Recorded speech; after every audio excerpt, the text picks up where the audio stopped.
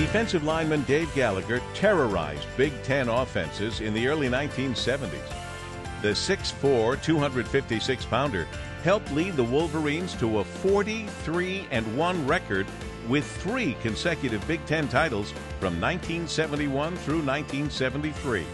Those stout Michigan defenses combined to surrender only 6 points per game. He co-captained the 73 squad and was named a consensus All-American.